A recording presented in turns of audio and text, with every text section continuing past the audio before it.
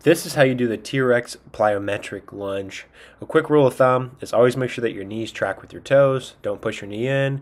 Don't have your knee going too far out. Especially when we're doing plyometric movements, we want to make sure that that knee and that joint is in proper alignment with our body so we do not get hurt.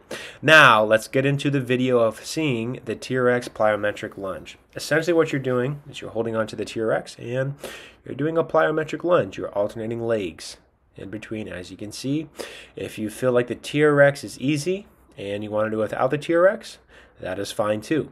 You can just let go of that. I really like this exercise to help get my heart rate up if I'm trying to burn some extra calories, if it's cutting season, or I'm just trying to shape up for the summer or maybe even the winter. That is how you do the TRX Plyometric Lunge.